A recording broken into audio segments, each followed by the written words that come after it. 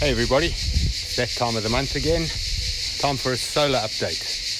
I'm going to take you through what I've learned using Solar Assistant. Now that I'm a bit more comfortable with it, I seem to know how to use it a bit better. It's opened my eyes to a lot of stuff. I'll also talk you through the plans I have for sorting our issue out with running the generator so much through winter. But first thing, we need to get up on the roof and see the state of the panels since we cleaned all the Sahara dust off them in the last solar video.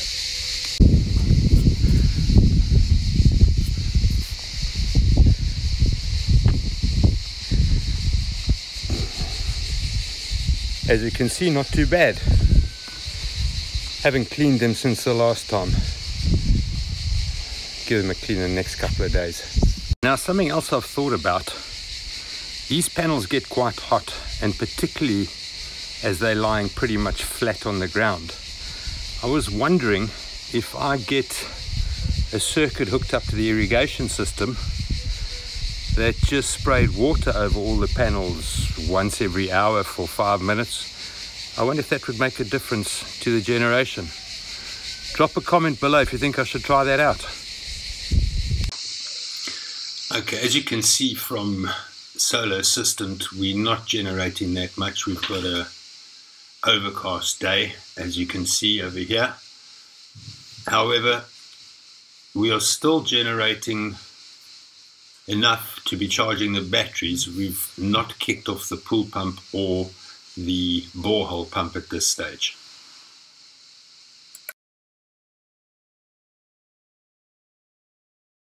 It's now 7:39 a.m. and I'm going to go and switch on the pool pump.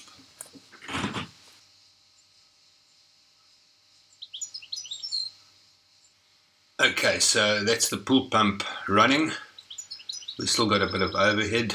Before we can fire the borehole pump, which sucks 3 kilowatts, we're going to have to wait a couple of hours. I'll wait for the solar generation to ramp up a bit more, then I'll go and fire off the dehumidifier in one of the rooms that we're busy sorting out rising damp in, and I'll show you as we slowly ramp up our load during the day.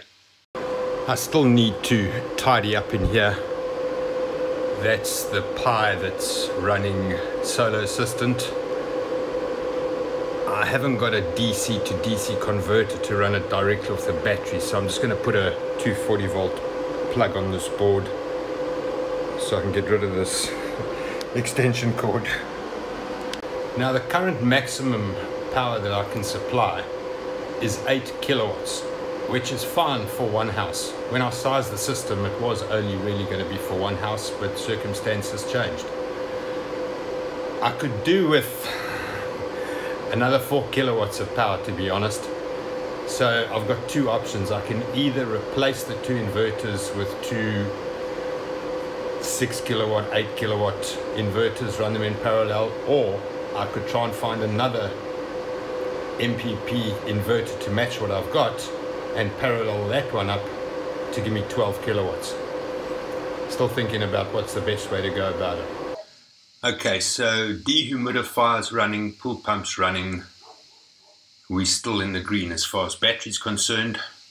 I'll give it another half an hour or so, and then I'll fire off the dishwasher, which draws up to 3 kilowatts at its peak load. Okay, so we've got 462 excess watts going into the battery, 400 watts call it. There's the battery sitting at 51 volts and getting 8 amps in at the moment. We don't really have leeway. It's now 8:22 a.m. I'm going to fire off the dishwasher now. Okay, so the dishwasher's kicked off. When it first starts off, it doesn't draw much current. Sort of goes through a pump cycle, etc. It's when it's heating the water. So a bit later on, we'll see the draw ramp up a little bit more. 49 volts it's pulling it down to. It's to be expected though.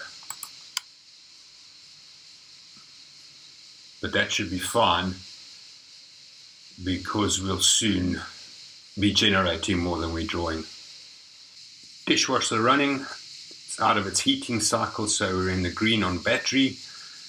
I don't have an issue running the dishwasher early in the morning. because it's not drawing 3 kilowatts continuously, unlike the borehole pump, which sucks 3 kilowatts from the moment you switch it on till the moment you switch it off. So Mom's woken up. Well, maybe, well, as you can see, she has woken up. We're up to 4 kilowatts, which means she's probably fired the microwave this morning for her cup of coffee. But we should be fine because the dishwasher will finish shortly, and then we'll be back into green on the batteries, getting ready to fire up the borehole pump. Okay, so the dishwasher's finished. I've switched off the dehumidifier. The pool pump is running, and just the standard draw. Looks like Mom might be doing something in the kitchen, running the tap probably. It's now time to fire up the borehole pump. I'll go and switch that on now.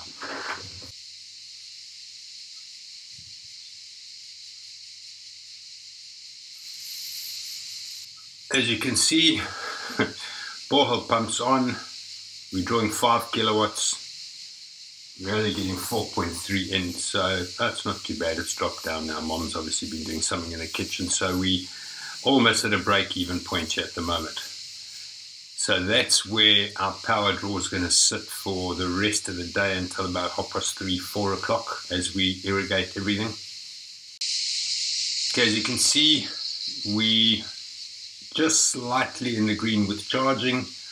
It's now 9:51 a.m. We're drawing 4.1 kilowatts and we at the break-even point already. I love summer. Let's see what the batteries are saying they're at. 51.2 volts, pumping 1 amp into them at the moment. I'm happy with that at this time of the morning. And that's where it's going to stay for most of the day now. Okay, so it's now 10:20 a.m. and as you can see, we're in the green. We're covering our load from everything that's running, the pump, the pool, household draw, and we're currently putting 9 amps into the battery. At this rate, we'll probably be up to a full charge at around about 3:30 this afternoon. More cloud cover. We're pulling 2.8 kilowatt hours out of the battery. Our load is still sitting at 4 kilowatt. So we'll leave that for a while. As you can see, it sucks the battery down to 69%. 49.2 volts, sucking 56 amps out of the battery. Now, if it stays like that for an extended period of time, I'll probably go and switch off the pump to make sure that we're not caning the batteries too much. And just like that, the cloud cover's gone, back to normal. So after quite a lot of thought and research, I've landed on what charge I'm going to get to see us through our winter woes while running the generator. I've landed on the EG4 charge verter from Signature Solar. There's nothing else out there that comes close. It'll do 100 amps, which my generator won't support, but who knows, maybe in the future I'll upgrade the generator. So Mandy's in the kitchen making some lunch. There's a little bit of cloud cover going on, but this is fine. The system handles this no problem. Now, the main reason I'm toying with the idea of upgrading the inverters or adding to them is we currently make sure that while we're running during the day, we're not using more than about 4 kilowatts. That's to make sure that there's enough of a window or a buffer for Mom to be able to put on the oven or whatever her highest drawing item is through the day, and then not run the risk of tripping the inverters. Prior to adopting this approach, we had a couple of inverter trips, but we soon got on top of that by changing the way we managed our power. Increasing power will also allow me to make use of the air conditioning that we have. We generally only run that when the pump's not running. So on a hot summer's day, pump takes priority. Vegetables and garden needs watered. We'll sweat as long as we can grow vegetables. Now I'm actually keen to stay with MPP Solar These inverters have been very good to me. They haven't let me down since they were installed in 2019. I'm not sponsored by MPP Solar in any way. I just believe in giving credit where credit's due. They've been bulletproof ever since I installed them. Solar Assistant is another tool that I don't know how I lived without. Also not sponsored, but if you haven't seen it, go take a look. Also fantastic reporting on it. So we just about finished watering everywhere. I'm going to go and switch the pump off. Let me just show you what the battery's sitting at the moment quickly first. So we're sitting at 54 volts, not quite charging. And it is 3:30 in the afternoon. So I'll go and switch the pump off now.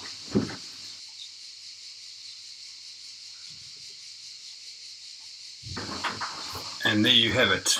We're back down to our steady draw, which is the two houses and the pool pump running. Let's have a look at the battery.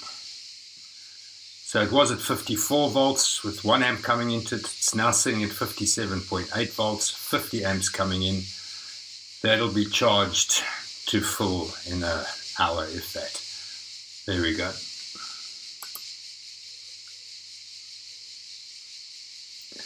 So I now know I've got approximately 2 kilowatt that I can draw either by running air conditioners or by running the spa, getting that heated up, or using the pressure washer to clean some more louvers and shutters. Okay, I'm going to go and switch the spa on.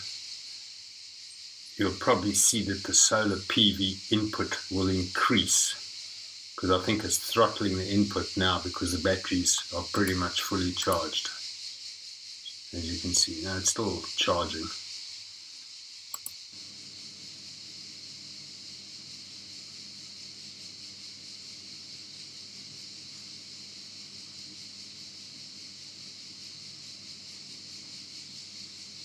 Yep, there you go. Solar's come up, but it's not enough to feed the spa and charge the batteries. Batteries drop down to 55.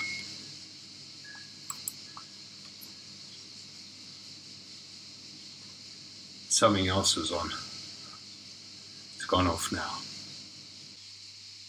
Okay, it's gone into filter mode. Takes us back up to 58.3 volts. So it'll float it there for a while and then drop down to 58 when it's full. I hope that gives you a better idea of what a standard sort of summer's day looks like here as far as managing load and what the generation and draw looks like.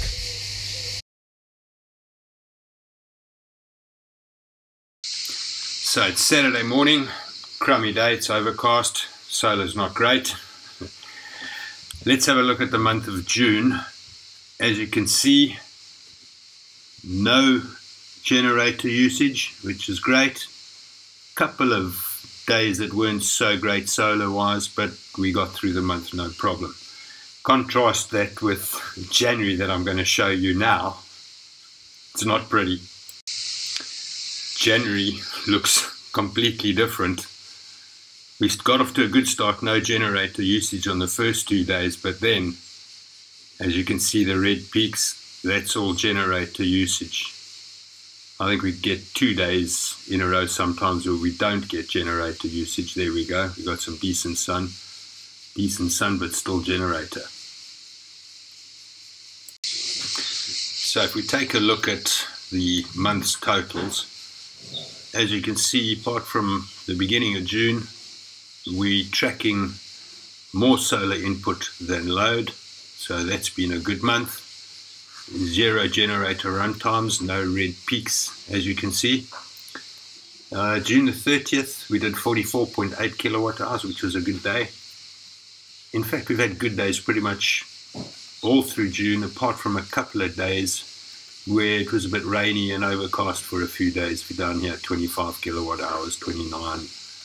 I think there was one day earlier in June, 19 kilowatt hours, but we were fine. We can generally run our batteries for 3 days of those conditions before I need to pull out the generator. Now if we go down to the monthly views, you can see for June we did a megawatt and 59 kilowatt hours.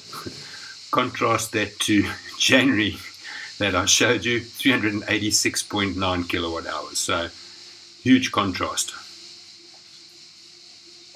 It makes a huge difference when you're on solar generation to how you watch your consumption. If you find the format that I've used useful, please let me know in the comments and I'll include it in future updates. Thanks for watching, and I hope you all have a great week. Cheers!